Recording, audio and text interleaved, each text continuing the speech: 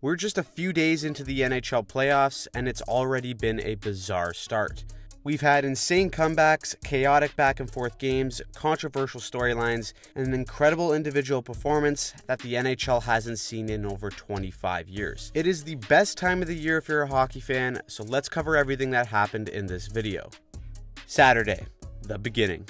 The NHL playoffs officially started on Saturday, and we had two games in the East to kick us off. The first game being the Islanders and the Hurricanes. Now, if you're hungover from Friday, you'd probably choose this game or series to sleep through, but that's because these two teams' biggest strengths are on the defensive side of the puck.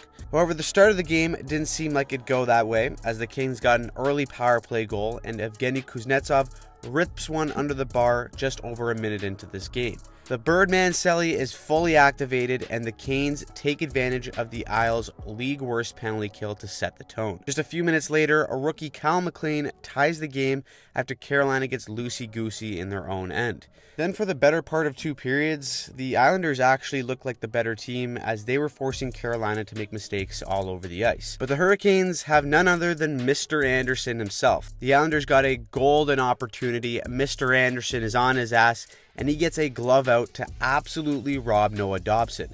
Hurricanes play the rope-a-dope, and Stefan Nation shovels in the eventual game winner.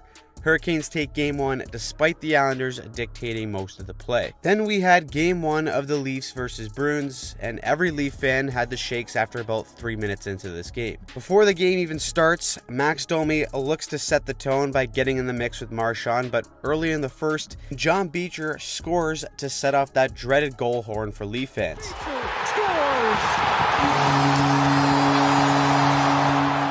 It's deja vu, and the ride begins once again. Seemed like out of the gate, Boston controlled the tempo of this one, with Toronto taking some undisciplined penalties. Boston goes 2 for 5 on the power play, and the Leafs big boys have another quiet playoff night. Bruins win game one 5-1, Leafs Nation is in shambles, and the Cup parade is cancelled due to another traumatic experience at TD Garden. Sunday, Jets Circus. Sunday was the first full day of playoff hockey, and it started with the Battle of Florida between the Lightning and the Panthers. I expected the Panthers to frustrate the hell out of whoever they played in these playoffs. In game one, they didn't give Tampa much. Only 19 shots for the Lightning, and Sergei Bobrovsky was brilliant on every single one. The biggest was this monster save with 3 minutes left, and the goalie pulled on Steven Stamkos. Tkachuk gets the dagger with the empty net, and despite Tampa's #1 power play getting one to make it a 1-goal game with a few seconds left, the Panthers take game one 3-2. Bobrovsky is back on the case, and the Lightning should hate every second of it. Next, we had the New York Rangers versus the Washington Anomalies. After a scoreless first, the Anomaly magic wore off as the Rangers got on the board and didn't look back. Rempe Mania continues to run wild in New York as he gets the first of the game, and then Artemi Panarin follows that up with a cheeky little 5-hole goal to catch Lindgren cheating for the pass. The Caps just couldn't generate much outside of a lone goal, and the Rangers take game one 4-1. The most concerning part is that Ovi didn't record a single shot in game one. The Caps are a major dog to win this series, but if they want any chance of actually pulling this off, Ovi has to get going. Then we had our chaotic game of the night between the Avs and the Jets. With this series being deemed the Battle of the Frauds, tonight's fraudulent prospect number one was Avs goalie Alex Georgiev. He was a concern coming into the series, and after a wild first, which saw each team score 3 goals, it seemed like everything was going in for the Jets. Adam Lowry had a legacy game in this one as he gets 2 goals, including this triple doink on the post that just barely crosses the line. Big game for the captain while going head-to-head with the McKinnon line. Despite a late push from the Avs, they can't outscore their problems, and they drop game one to the Jets after a wild, high-scoring game. Alex Georgiev finishes with a .696 save percentage as he only made 16 saves on 23 shots. No matter how much of a beast the Nate Dogg is, if you get that caliber of goaltending, you're absolutely cooked. Our grand finale featured the Canucks and Preds, and the atmosphere at Rogers Arena was absolutely electric. I expected this series to be a track meet, but the scores won't reflect that because of the level of goaltending. Thatcher Demko proves that theory right early on as he makes a bonkers save on this 2-on-1 to start the game.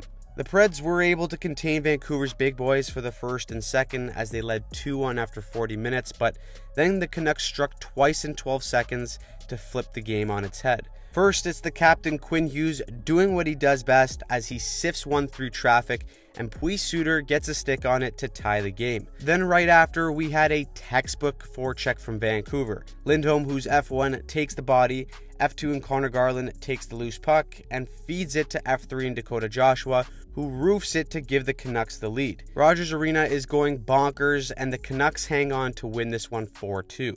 Dakota Joshua really stood out to me in this game. 3 points, 2 goals, and he was the definition of what a power forward should bring for the NHL playoffs.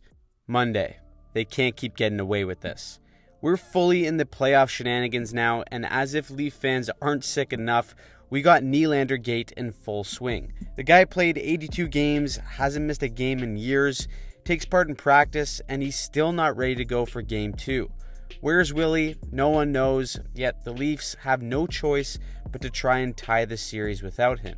Things started off rough as the Leafs would once again get into penalty trouble and the Bruins would score first on the power play. Now the Bruins usually run a 1-3-1 power play, but so far in this series, they're shifting the guy in the bumper position down low to create a numbers advantage. The Leafs have had a really tough time adjusting to that, and it shows as Boston scores on the power play to make it 1-0. Not even 15 seconds later, Max Domi gets a huge response goal to tie us up at 1. Then we get a typical Leaf moment.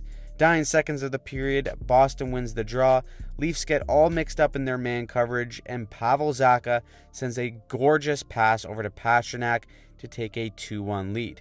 Just an absolute dagger before the end of the period, and I can guarantee you that 98% of Leaf fans thought that they would just completely fold after this goal. But to most people's surprise, they actually didn't back off. The Leafs would earn a power play, and Tyler Bertuzzi channels his inner Jose Bautista and bats this one into the net to tie the game. Unfortunately, that's a high stick and it's deemed no goal. Usually that would shake the Leafs up, but it's the guy who left the island himself and John Tavares who responds by tying this game up. The third period was extremely tight with both Samsonov and Allmark making ridiculous saves to keep the game tied. However, with 8 minutes left in the third, Matthews catches the puck out of the air to go on a breakaway and then goes backhand forehand roof, how dare he, to technically get his 70th goal of the season. The Bruins would press and Marchand would partake in his usual diving routine, but the Leafs get a gutsy win on the road while missing Waldo Willie. If there's any doubt if the Cup parade is on after this game,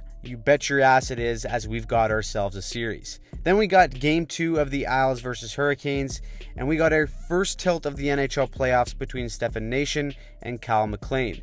That sparked the Islanders as they came out hot with Palmieri getting a squeaker to make it 1-0.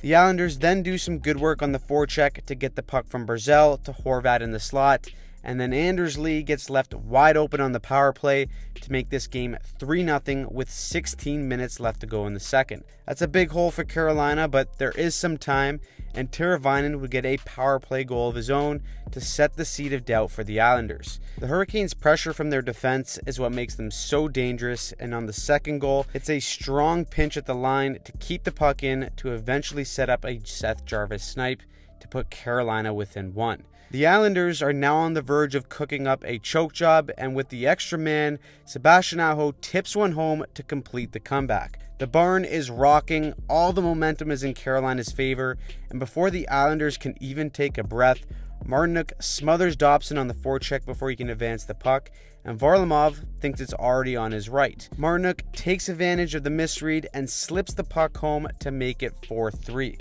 A devastating collapse for the Islanders, who arguably outplayed Carolina in the first 2 games, only to come up empty-handed. Fun fact, the Islanders were 81-0 as a franchise when holding a 3-goal lead in a playoff game, but the script for this season is truly insane, and there's a first for everything. Heading over to the West, we had Game 1 of the injured reserves versus the Dallas Stars.